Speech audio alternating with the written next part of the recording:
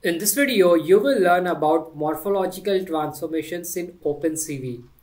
We will learn about morphological operations such as erosion, dilation, opening, and closing. So, what is a morphological transformation? Morphological transformations are simple operations based on the image shape. It is normally performed on binary images, that is black and white image, and it needs two input. One is our original image and the second one is kernel. There are two basic morphological operations, erosion and dilation, and its variants forms are like opening, closing, gradient, etc. First we will see erosion. You can remember this like soil erosion. It erodes away the boundaries of foreground object. You should always try to keep the foreground in white. Let me open an image what I mean by foreground and white.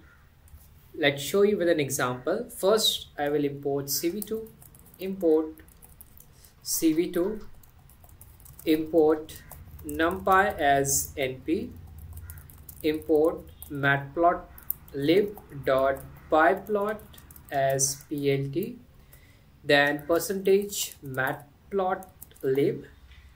inline. I am going to make one variable img. From CV2 I will call imread, and inside this I will pass the image name.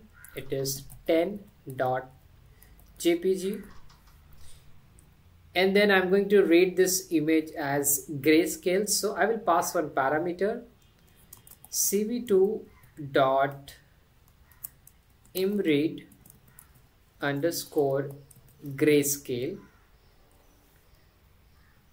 Now let us execute our code, and before that, as OpenCV reads image in BGR format, we need to convert it into RGB format. So let's do that as well. I'll call this variable image img, then I will call cv2, and from this I will call cvt color, and inside this I will pass our image variable, and then cv2 dot color underscore bgr to RGB. Now let us execute our code. Let us print our image plt.imshow and then image. So here is the output, and this is our image. The number is 10, and here 10 is in the foreground and it is in white color. This is what I mean by foreground. Number 10 is in foreground and it is in white color. Always try to have your image like this for morphological transformation.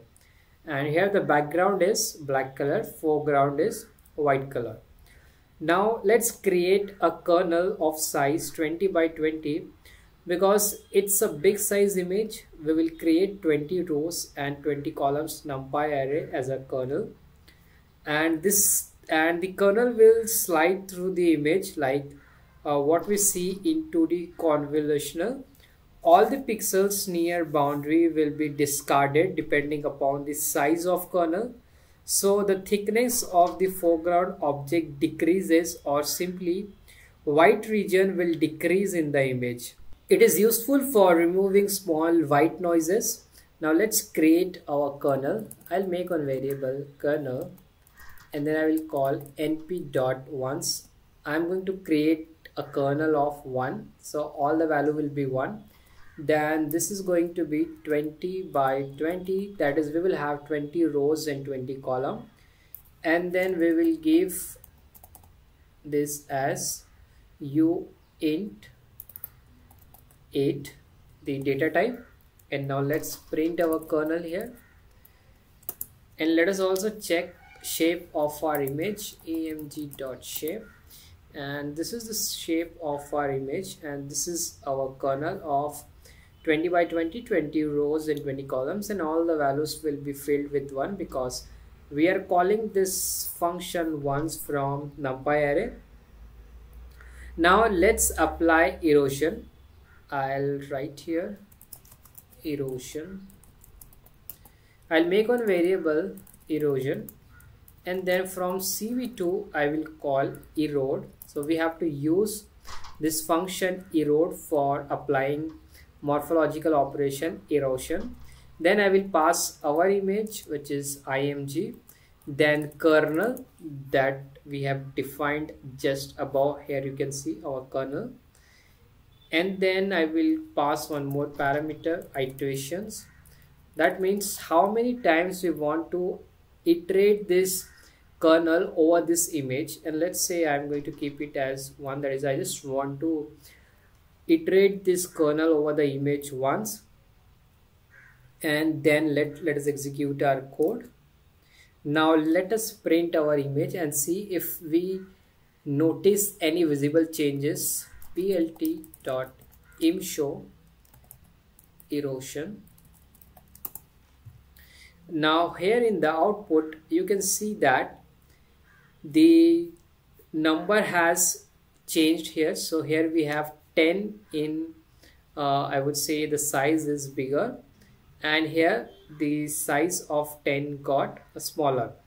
This is erosion. This will erode away white color, and therefore we see that there is the change in the size of number 10 here. Now we will look at dilation. Dilation is nothing but just the opposite of erosion. Here the white part increases and looks brighter. In noise removal, erosion is followed by dilation, because erosion removes white noises, but it also shrinks our object, so we dilate it. Since noise is gone, they won't come back, but our object area increases. It is also useful in joining broken parts of an object. Let's look at dilation now. I will write dilation, and then from CV2 I will call dilate. Then I will pass our image name here, then the same kernel, and iterations. This is also going to be 1. Now let us plot our image. plt.imshow dilation, and here you can see the output here. So in dilation, the size of this foreground increases, or the size of white color increases, and here the size of white color decreases. That is the difference between the two in erosion and dilation. They are just opposite of each other. In erosion, the size of white color will decrease, while in dilation the size of white color will increase. Now let us look at opening. It is just another name of erosion followed by dilation. It is useful in removing noise. Here we use the function morphology.ex.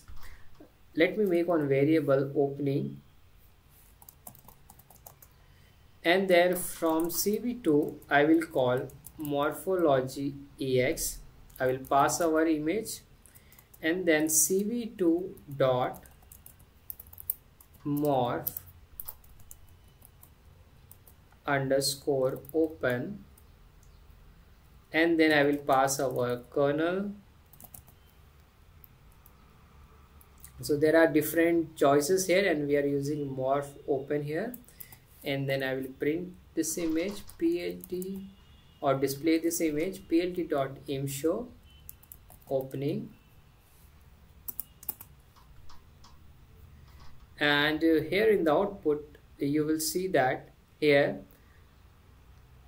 we see some differences here if we compare it with original image. This is our original image, and here you will see all the colors, they are same. They are not looking, there are no changes we can see here.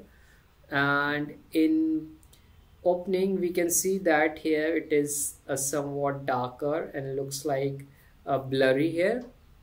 Now let's look at closing.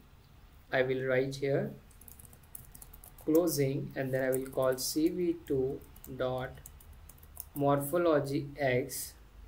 Then I will pass our image, then cv2 dot morph underscore close, and then I will pass our kernel. Let us display our image plt.imshow closing, and here in the output you will see we got closing here, and here you will see the difference between the two. Here this white object, this is getting expanded here, so we don't see the actual shape or the original shape of one. So in opening the image will shrink, and in closing the image will expand. Now we can also talk about morphological gradient. It is the difference between dilation and erosion of an image. The result would look like an outline of the object.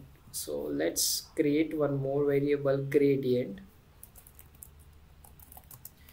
and then we will call cv2.morphologyx, our image name, then cv2.morph_gradient, and then kernel.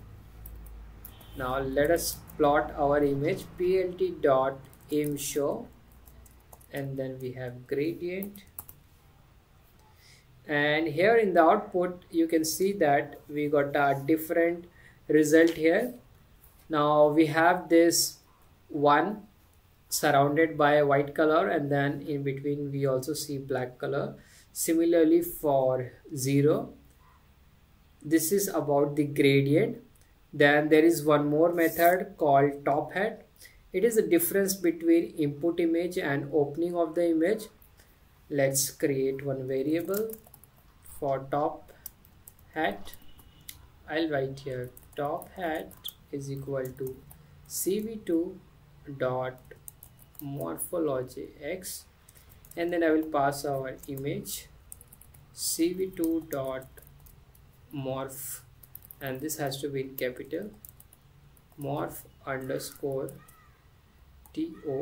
top hat, and then we have to pass our kernel, which is going to be we have already defined this kernel above. Now let us print our or display our image plt.imshow, then top hat, and let us execute our code. You will see some white color on the top of 1 and 0. Here you are seeing this white color, and here also you will see somewhat white color. This is top hat, where you can see the top part of the image in white color, and it is a difference between input image and opening of the image. And the last operation is black hat. It is the difference between the closing of the input image and output image. I'll make one variable black hat, then cv2 I will call morphologyx, and then I will pass our image, and then I will call cv2, then from here morph_black hat, and then kernel, and let us display our image plt.imshow of image. Now here in the output you can see we got our image here, and if you compare it with the original image, so this image, this is our original image, and this is our black hat image, and this image looks a little I would say slim or little less in size as compared to the original image. These are the transformations or the morphological transformations or morphological operations which are present in OpenCV, and you can go through them one by one, starting with erosion, dilation, and other operation. I hope you enjoyed this video. If you like my video, you can subscribe to my channel. Thank you for watching.